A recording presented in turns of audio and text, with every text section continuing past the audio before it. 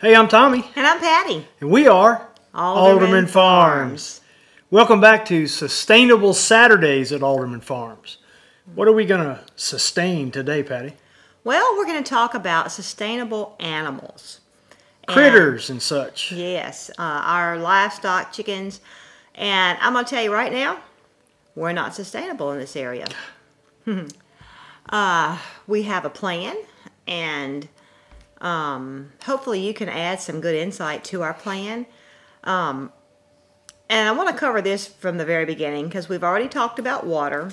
We've talked about water for our animals. And number one, we have runoff from our roof when we have buckets that we could catch water in. We have a well, and we have a well bucket.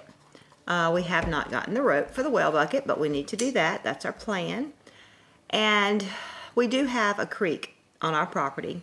That would be very laborious, but it would be, we could get water from the creek. Also, we could bring the animals to the creek. And we do have plans of putting in a pond one day. So that covers water. I think we could sustain life with what we have for water. Would not be very easy. But the first animals I want to talk about is mainly really our poultry. We have chickens, we have 19 hens and 4 roosters, and we have 1 gobbler and 1 hen turkey. And midget white turkeys. Yeah, midget white turkeys. They're smaller turkeys. They do eat a lot of feed. We do feed our chickens. They have... I know why they call them gobblers now. It's not because they go gobble, gobble, gobble. It's because they go gobble, gobble, gobble when they're eating. Yes, they like to eat. But we have a very large fenced-in area with metal wire. What do you call it? Field fencing. Field fencing, yeah. Permanent fence. Yes, permanent fence. And we also have electrified poultry netting. Poultry netting. From Premier One Supplies. Yes, that we absolutely love. And we do have a solar charger for Several. that. Yes, and so we have the chicken area made to where they can have a lot bigger area. So they have a lot of room to scratch and everything, but we do supplement them with feed. And I'm going to tell you this, from times when we've run out of feed or I didn't feed for a few days, when there's plenty for them to eat, it does help their laying. Sure. They lay a lot more with Clarify that, because the way you said that, you kind of changed your thought, you reversed your thought in the middle. Having plenty of feed increases their laying. Their laying goes down. Yes. If you run out of feed. Pellets. Yeah. Right. If you run out of laying pellets, or I guess you don't have to have commercial feed. But the point is, no, you don't have to have commercial feed, but it does make them produce more eggs. Yeah. That's why I like having a flock of 19. I do sell eggs occasionally, but I don't know that I ever want to have. It's just Tommy and I mainly. But I don't think I would ever want to have less than 12 hens because they don't lay so well. And we have Delaware chickens. And so they don't have the highest laying capability, but they do lay good, and they lay good in the wintertime. But they were originally a meat chicken, the meat chicken in the 1940s, I believe. And so that's why I have them, because they do lay pretty good. And they have a little bit meatier carcass. A little bit better carcass. Yeah, they're probably not a lot. I'm really wanting to do a sex link with them. I can cross the Delaware hens with a Rhode Island red rooster, and I'll have sex link hens. It means I'll be able to tell roosters and hens apart when they hatch, and sex links lay a lot of eggs. So I would like to do that maybe this year. Surprise. Okay. No, that's fine. Anyway, so back to feeding our chickens. That's the main thing of being sustainable with our chickens. We do give them scraps. They do get garden extras. But that's really not enough to supplement them. We do have a little orchard that we have planted that's next to the chicken pen. It's a baby orchard. Yeah, it's not producing yet. And what the plan is there, any spoiled produce or whatever that we get out of there, I mean, we could just toss it over the fence. It's very close. And also, one thing that we've thought about too is using the netting, or eventually fencing it in permanently and having a little gate to let the chickens out there where they can go and clean up anything that's fallen that we didn't harvest. So they would have access to fresh bugs out there too. Yes, they would. They would have a new area. But I'm going to tell you this: in worst case scenario, if we couldn't buy our feed or whatever, we would probably use the wire netting for our dogs and let the chickens have free reign of the yard. Yeah. I mean, of course, I would keep them out of certain areas and everything, but I would probably end up doing that and keep the dogs reined in. Not that our dogs necessarily like to get after the chickens, but they would. I mean, they're dogs, and they're going to chase things that run from them. Yeah. Plus, we're talking about life sustaining. Yeah, we couldn't afford to lose a chicken. No, I'm talking about the dogs maybe hungrier than they normally are. Very true, very true. Also, one plan that we have is to plant elderberries. We've been talking about this for a couple of years now. We do have elderberries that grow on our property, and we just have to identify them and move them. We would like to move them a little closer, some, not all, but we thought about a good place to put them would be along the fence, the chicken fence, because then they can grow up and then they can actually drop on the ground for the chickens to eat them. So that's our plan for the chickens. But I think mainly the big plan, of course, planting extra food and stuff for them, but the big plan would be that they would be free range and they would have a lot of range to range on. So next would what? That's not all with chickens. Oh, it's not? Nope. Tell me what else. What do we have on the back porch right now? Oh, that's right, chicks. That's right. We have 50 Freedom Ranger chicks. Yes. In a homemade brooder box with a 250 watt heat lamp down in there. Chicks just arrived day before yesterday, right? And we're feeding them chick starter. And we're feeding them chick starter. Yeah, and that's what you gonna do when you don't have electricity? Well, I am going to let my hens raise chicks. We've done this before. Now they don't raise 50 at a time. It'll just be a few at a time. Of course, if we're dealing with needing to sustain life, we're not going to be wanting to kill 50 chickens at one time. Right, because anyway, we wouldn't have a freezer maybe. Right. So I have had success with our Delaware, and we do have 2 Bielefelder hens still.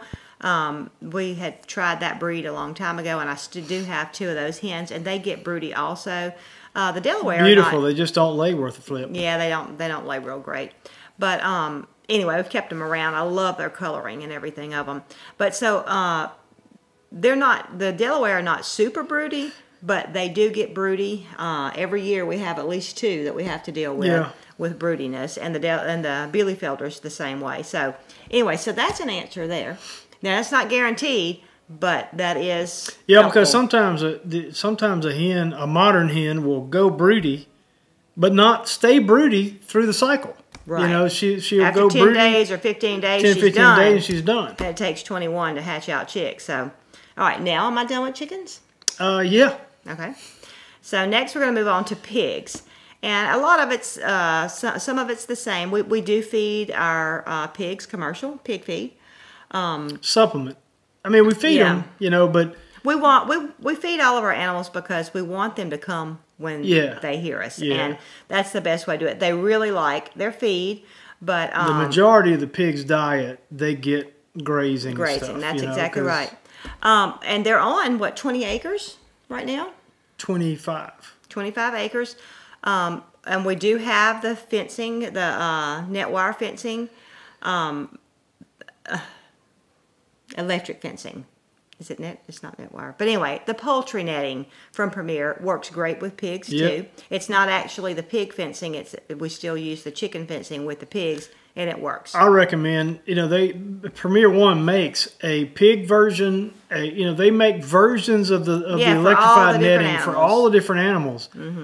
We recommend just get the poultry netting and use it for all of them, especially now that they've got 48, well, they may have always had it. But get the 48-inch. We have a 42-inch. And we've also got a couple of sets of the 48. And I like the 48. You get to 48 inches, and you can keep anything in there.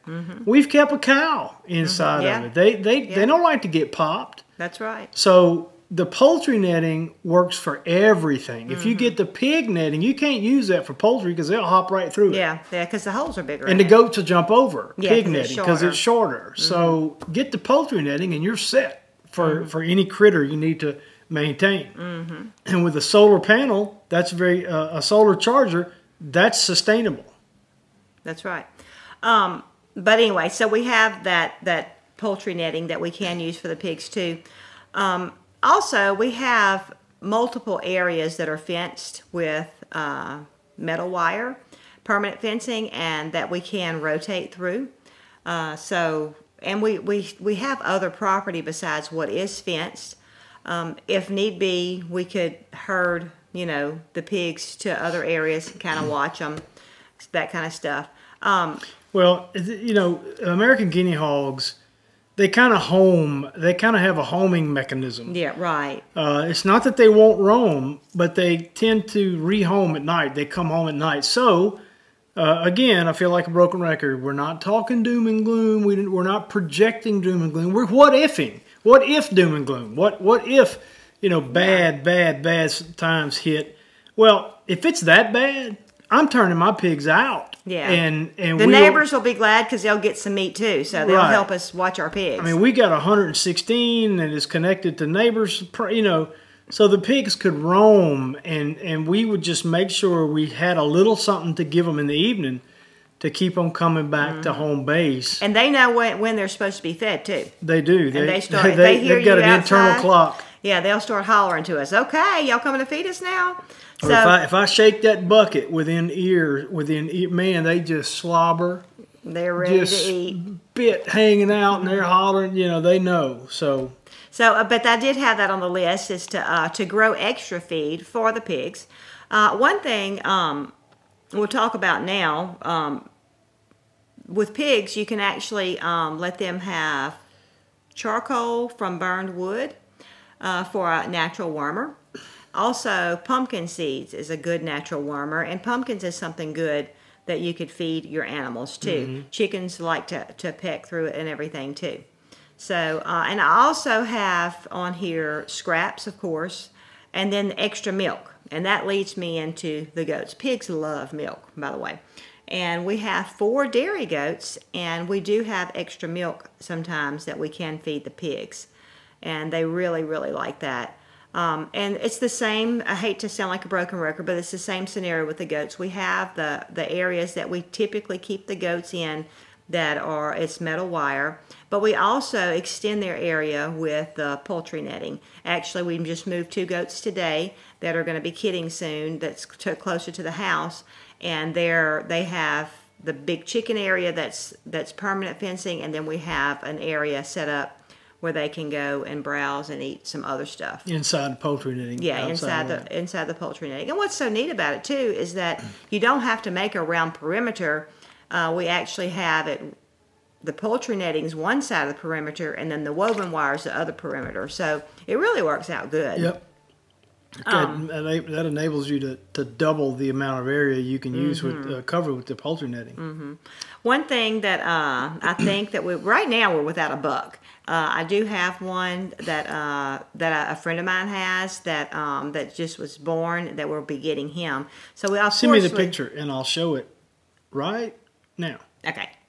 But anyway, isn't he cute? It's a Nigerian dwarf. And what we're wanting to do is to go to a little bit smaller goat. So we're going to cross our goats that we have with a Nigerian dwarf and see how that goes. But anyway, that's one thing I want to do, is to keep a buck, because without a buck, they can't get bred, and if they're not bred, they don't produce milk. So we would want to always keep a buck, and I'm excited about going to a smaller buck. I hope all that works out.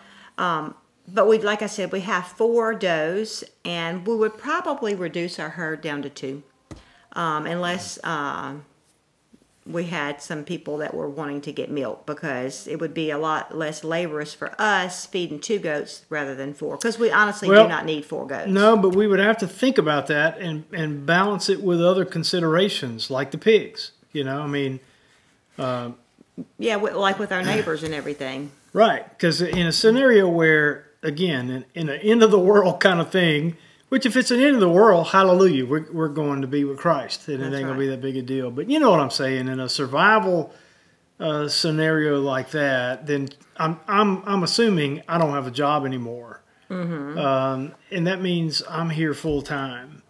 And so it may be worth it to milk 4 does to have the milk for the pigs. You know, I don't know. Well, that's something true. to consider. That's true, because the goats are fairly easy to feed, and we do supplement their food with feed.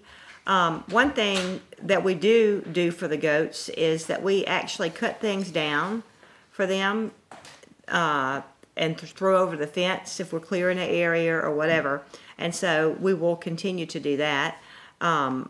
In a worst case scenario. And another thing, you know, the goats like to follow you and be around you. Ours are pretty tame. And so one thing we can do, hey Tomas, one thing we can do is actually bring them out to eat. They used to always have back in the olden days, they didn't have a lot of fencing. They would bring the goats out. They'd have a shepherd, you know, to watch the animals and everything. I think I know where we could find a shepherd. Yeah, shepherd boy. Yeah. So Tomas, I think, has been out playing basketball with his Uncle Corey, which explains why Tomas doesn't have a shirt on, because I'm guessing his Uncle Corey doesn't have a shirt on. That's right. Corey wears a shirt when he goes to church and goes to work. That's about it. But anyway, so, you know, that... I think the goats are fairly sustainable. Yeah. I think they'd be well, I don't know. The pigs would be pretty, well. It really also, everything so far has sounded pretty doable. Yeah. Now, we're going to get down to our dogs and cats. That's where it would be kind of hard. We have a lot of cats, and they do forage for their own food. I think, sorry y'all, I'm not a big cat person. I think cats are useful, and I think every farm should have a cat. They might not need to have as many cats as we have, though. I like them. They're, you know, I like cats and everything, but I'm more of a dog person. And so right now we have, how many dogs do we have? 3, 4, 5, 6. We're up to 6 dogs again. We got Toby, Sugar Bear, Tootsie. That's the geriatric ward. That's the geriatric ward. There's like 70 years amongst them. We got Blue, Ace, and Cooper. Yeah. So we got 6. Yeah. So we have 6 dogs again. Wow. And Princess and Macy. Next Corey and Kayla have Princess and Macy. Yeah, so we actually have, that's the most dogs we've had on the farm in a long time. 8 dogs on the farm. But anyway, we're responsible for 6. So that would be an issue, feeding them. And one thing that we would do is hunt for them, squirrels, rabbits, rodents, you know, I guess, smaller animals. Of course, we would be killing animals for us to eat, so they would get the leftovers from that. So, you know, that's an issue of being able to feed our dogs and cats, you know, and I really, the cats really do. And we have a lot of moles, them little animals that dig under the ground. The dogs find them all the time. Now, they don't eat them. They play with them. They just find them and kill them. Yeah, and I'm glad, because those can really do some damage to a garden. But I guess in that worst case scenario, I guess the dogs would have to eat moles maybe. So one thing... Yeah, that's a troublesome scenario. I mean, the cats, I think... Cats are a little closer to feral than dogs are, and cats are going to figure it out. The cats are, first of all, if they don't feel like they've got enough feed here, they ain't going to stay here, and you can't keep them here. Right. And so the cats are going to hightail it, you know, looking for better food sources, and of course increase their likelihood of becoming a food source. Yeah. The dogs are going to stick around and tough it out, and so. Those are things we'll have to figure out. You know, what can we? Are there vegetables? Way that you can prepare vegetables for dogs? I mean, I don't know. That's something we need to do some more research on. Well, one thing that we tossed around the idea of rabbits, But then that opens up a whole nother door of being able to feed the rabbits. So I have free-range rabbits written down. I don't know. I've not done a lot of research into that. I know some people have played with having rabbits in colonies and stuff like that and letting them have the earth where they could, do their thing naturally. I would be interested in that on a small scale.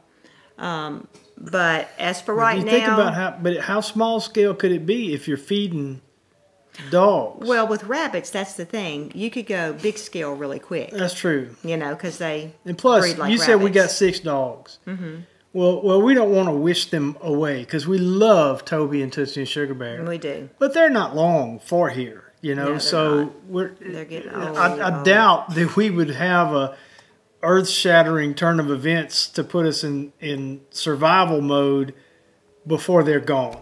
That's very true. So we would only be dealing with Blue and Ace and Cooper, and then Corey and Kayla dealing with Princess and Cooper Mason. is a small dog, but the other 2 are big dogs. So, Yeah. which means they eat more. So, that's just some of the thoughts. If you have any ideas on that, please put them down in the comments. So, things that we would grow just for animals would be pumpkins. And I have melons on here too because the chickens really like melons. And so do the goats.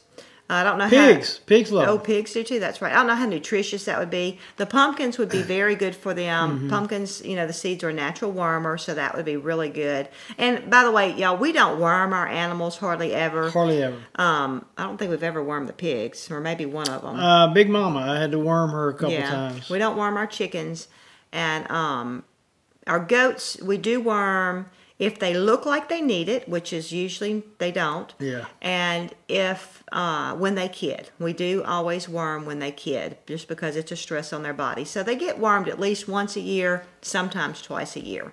So the pumpkin seeds would hopefully, and what we need to do is we need to plant pumpkins this year. We need to be on this regimen. There's no reason not to plant pumpkins. No. For the animals. Yeah, we can use they some can be treats too. for them now, sustenance later if needed. That's right. But one thing I added on here, and I may be saying this wrong, is mango beets. They're these huge beets. They get really, really big. And like the pictures I've seen is like really big. And I haven't ever grown them before. I do have some seeds, so I'm going to try that this year, hopefully. And they're supposed to be really good animal feed. And so we would want to try those and grow those. So I think we've covered everything that we've talked about. We ain't covered everything. Oh, we haven't. Oh, what am I forgetting? Bees. That's right, the bees. I thought of them earlier, but I didn't put them on my list. So, the bees. So the bees are the great thing about bees is that they're and I know beekeepers are going to disagree with me, but they're pretty sustainable. Now, if you get hit with disease or anything can happen. So what I need to do, and it just so happens I want to do this anyway. Patty wants to do this anyway. Is we need to expand our apiary. Right now I've got 1 colony of bees. And we want multiple colonies of bees. We want multiple colonies of bees. Just because we eat honey and we want to produce all of our own honey. Right. So I need to expand ultimately to 10, 20 colonies of bees, ultimately. Wow. Yeah, so we need selling it. Honey too. Well, but thinking about a survival scenario because you lose colonies. That's right. You Things get happen. You get a weak colony of bees. Who knows? Something happens. But so right now, and I'm trying to learn beekeeping. Period. I'm trying to learn beekeeping. Period. But trying to learn natural beekeeping. I don't want to introduce chemicals. I want to go with strong bees. I don't want to ever buy any bees. The bees I have right now came from a swarm of feral bees who were living in a guy's attic that swarmed out of there. And, of course, we don't know where they ultimately originated from. They could have been commercial bees that swarmed. But the point is that they have survived these years. They are survival bees. On their own. Nobody was giving them anything, and they were living in the attic of that house. So, as far as inputs for bees, well, if you go through a drought or something, Right now, you may need to. This last season, because I made some mistakes in working the hive, I caused my bees to almost starve. So I did supplement them with sugar water. Some friends of mine basically told me, "Look, I get it that you're trying to be natural, but if you have dead bees, what good does it do you?" What good does it do you?" I said, "You know what? You're right." So we would have to cross that bridge if we came to it, and hopefully by that time I will be learned enough and experienced and skilled enough in beekeeping to come out of it all right with a certain number of colonies. But the good news is, even in an ultra survival scenario, even if we did lose bees, I could get new ones every year. Because unless all the bees died off, there's going to be swarms that I could catch every year. Yeah. To replace some. So it strikes me. Y'all let me know in the comments, beekeepers. Am I thinking about this wrong? But I'm thinking that bees are some of the most sustainable livestock that there is, and they can be replenished on their own. Final thoughts? Final thoughts. I hope we don't ever have to get to this point. But and guys, things can happen. Tommy was laid off one time, and I don't think we had any goats at the time. I think we had gotten rid of all of our goats, so we weren't having to feed goats, but I'm sure we had chickens. So, different things can happen in our life that may not happen in your life, and the same vice versa. If something could happen in your life that's not happening in our life, that would cause you to need to be more sustainable and to not be spending money, because that's one thing I remember. I had a pretty good stockpile of groceries and stuff, and he was laid off for 2 months, and that was so helpful because I didn't have to go to the grocery store. Now we might not have got to eat exactly what we wanted to eat, but we still had food to eat. So, quick reminder while we're talking about this. We're not coming to you as experts on sustainability. We're learning it too. This video is not telling you, here's how to be sustainable with livestock. Follow our quick, easy steps, and we guarantee, no, we don't guarantee anything other than we don't have a clue what it would be like in that ultimate scenario. We don't know. We don't have a clue. But we're talking about this with you, number one, to help us talk through it and get some plans down. And we've gotten some great ideas from y'all. We've gotten some great ideas from y'all. But we're also talking about it to encourage you to talk about it. So we want you, in the comments below, tell us what we missed in this video. What sort of livestock maybe do you have that we hadn't talked about? Oh, man, what about horses? Well, we don't have to worry about that. We don't have to worry about it because we don't have horses. But give us your thoughts on the livestock, the animals that we've talked about, any ideas that may have popped in your head that would help us or help you if you had to sustain those animals.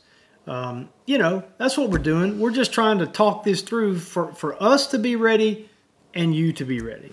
And also, we may be talking to a lot of you that don't have any livestock, that don't have any type of animals like that, but you may have a cat, you may have a dog. So there's still room. You may have a parakeet. You might have a parakeet. I know somebody that does have a bird.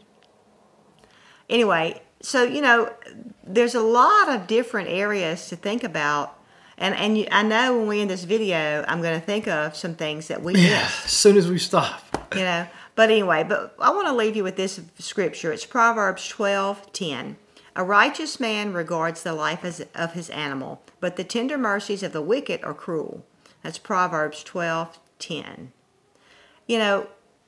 We don't have our animals set higher than they should be, but it is our responsibility to take care of them. We have animals that are in captivity, and this is something that we need to think about. And that's what we're doing. We're thinking about it, and we're making plans.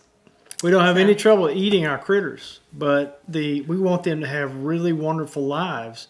I tell people all the time, it's like my pigs. My pigs have great lives and one bad day, and that's the way it ought to be. And we want to care for them, and thinking about how we could care for them in a situation where we had no income, no electricity, things of that nature. That's so. Right. Well, that's another sustainable Saturday in the books. Are you ready? I'm going to throw you a curve right here. What's next?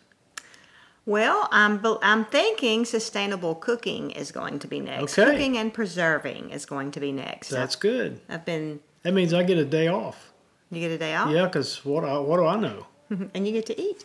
Yeah. Okay, good. All right. So thanks for watching, you guys. We appreciate you hanging out with us. We said this was going to be a short one. Well, 30 minutes. If we hurry up, we'll end below 31 minutes. All right. Thanks for watching. Hey, give us a thumbs up, thumbs down. Don't forget to subscribe for this kind of content and really a wide variety of content. We appreciate every one of you. Thanks. Thank you.